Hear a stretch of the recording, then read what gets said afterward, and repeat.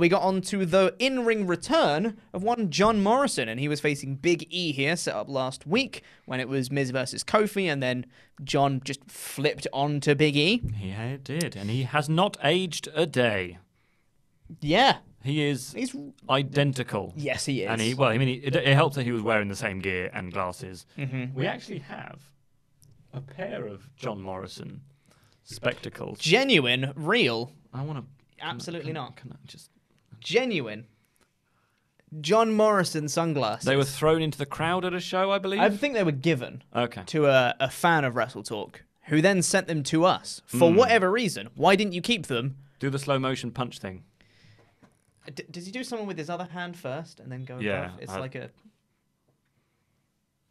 I mean, we look really cool either way, I think. Mate, I'm wearing these for the rest of the review, I hope you know. Also, It's really distracting, because these bits where the crosses are, you can't see out of them. And those are in the middle. They are. I thought, John Morrison looked great, Big E looked great, but then the finish came when Morrison came back with a thumb to the eye that the referee missed. Miz was running some distraction. Kofi tried to get in the way. What a heel. What a heel. And then Morrison hit a knee onto Big E and then hit Starship Pain for the win.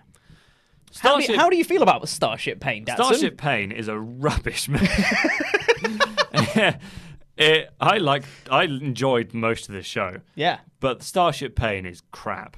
It is akin to Bailey to Belly, akin to the Storm Zero, Riptide, Tyler Driver in just the crappiest finish, the skull-crushing finale even. It is basically he falls backwards very slowly while spinning and very rarely actually makes any contact. I think the theory behind Starship Pain is good. It just never gets executed properly. Yeah. The thing with it is just about physically impressive enough. The kind of twisty leg spinny thing that he does to make it like a cool finisher.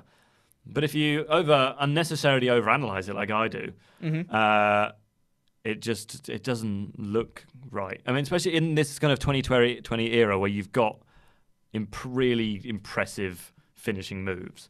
I don't buy it, John, Hennigan, Morrison, Mundo, Impact. What else is he? That's it, really. I don't know.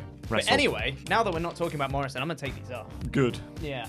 And now no one has to look at them for the rest of the show.